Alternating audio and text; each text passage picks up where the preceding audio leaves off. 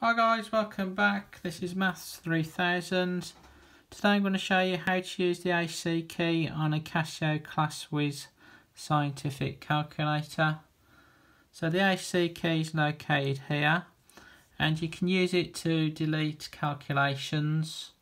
It's much better than using the on key to delete your work, because if you use the AC key you can actually go back to previous calculations. So I'll show you how to do this now. So let's just work out these three calculations here. So we've got, the first one is 7 times 24, so that is equal to 168.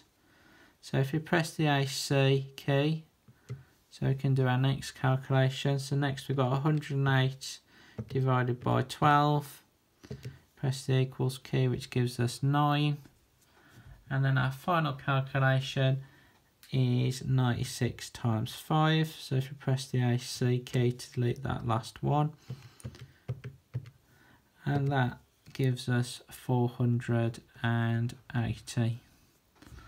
So let's say we forgot to write down the first answer, so we need to go back to that first calculation.